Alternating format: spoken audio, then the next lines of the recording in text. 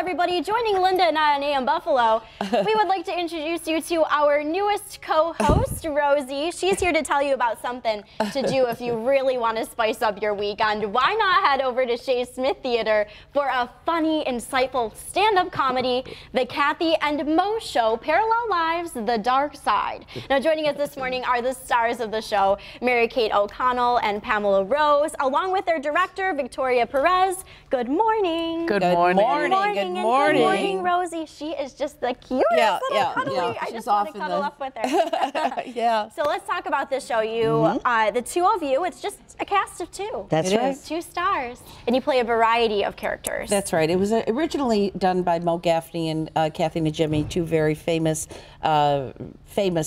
comedians. And they did do stand-up, but this is a scripted show, very tightly scripted show. And Victoria Perez is our director and chose some of the more poignant and really some very hysterical skits to put in these parallel lives. Now, they named it The Dark Side when they revisited their original show that was written 25 years ago and added some new material. So people are going to see new material that hasn't been seen before. And Pamela Rose Mangus here is probably one of the, you have the most varied characters, I think. So. Yes. What's your favorite character? Well, my favorite character is Hank, the drunken cowboy.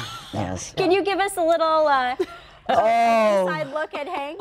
You look very, very pretty tonight, darling. Well, thank you. I think it's that new eyeshadow you're wearing. Well, thank you. This is too much fun.